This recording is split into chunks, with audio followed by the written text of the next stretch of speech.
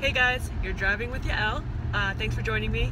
Got a really good question commented below one of these videos. Someone was asking about my mindset to prepare for training.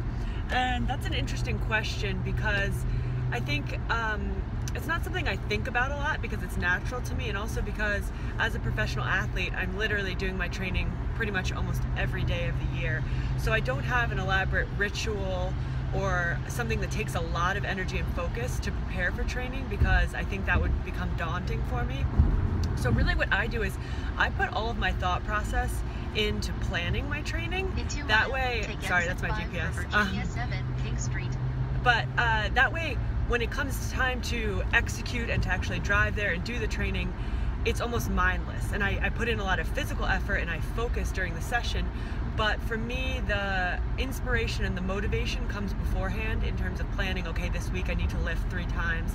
I'm going to play pickup every weekday, and I want to do 2 shooting sessions. So for me, that's the inspiration. Okay, here's my goal this week. I want to get, my number 1 goal is to get faster and more explosive. Number 2, I'm always going to be playing soccer. And number 3, I specifically want to do shooting while the weather's nice. So that's my mindset, and then each day as I'm driving to do it, I'm pretty much just going through the motions of what I've already planned.